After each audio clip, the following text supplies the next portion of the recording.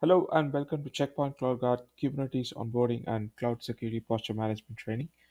This training assumes the audience have basic understanding of Kubernetes and Cloud Security Posture Management or CSPM. Today, I will be deploying a simple cluster on Google Cloud Platform, and then I will be onboarding it onto our CloudGuard platform where I will be setting up CSPM for the training. So let's get started. As you can see, I'm in my GCP platform with the Google Cloud Console enabled, and there are no clusters as of on my project right now. So let's go ahead and deploy a simple cluster right now.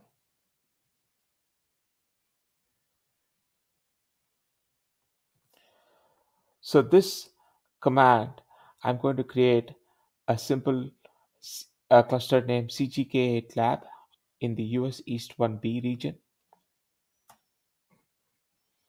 As you can see, the cluster creation has started. We will wait for a few minutes before the cluster is created.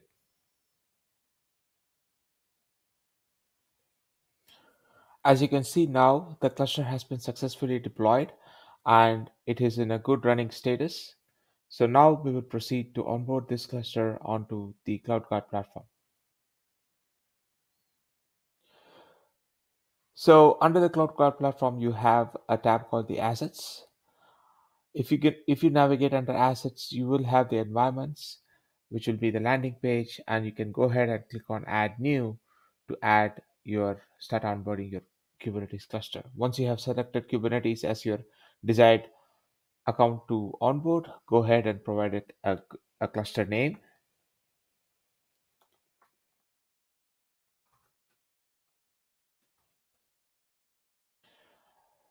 Choose an API key and provide it secret. If you don't have one, I would recommend you guys to go ahead and create an API key and secret and use it for deployment.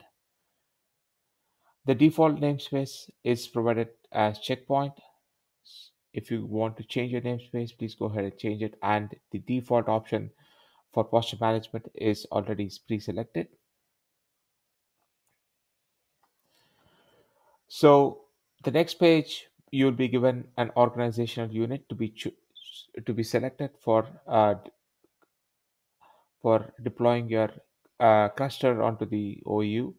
So the reason why we recommend deploying your cluster to the OUs will is simply based for management. So it will be easier to run your CSPM on OUs rather than on individual clusters or cloud accounts.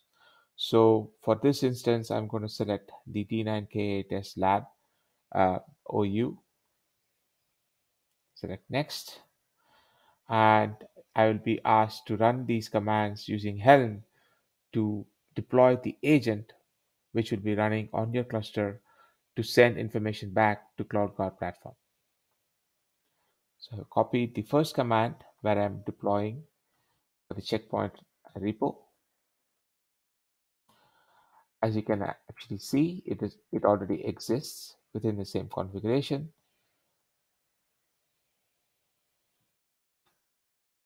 I will go ahead and execute the second command, which is basically the actual deployment of the agent. I'll be removing some of this white space, executing the command.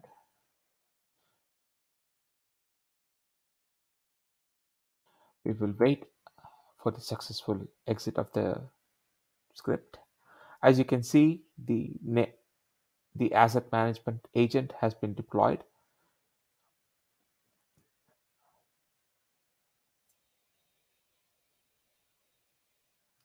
Now let's go ahead and finish the onboarding from the CloudGuard platform.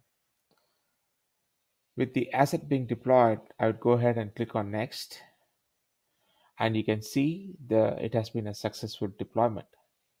So I'd go ahead and click on finish, and you will see the cluster which has been onboarded, and posture management is enabled by default. So now let's proceed on to the cloud security posture management.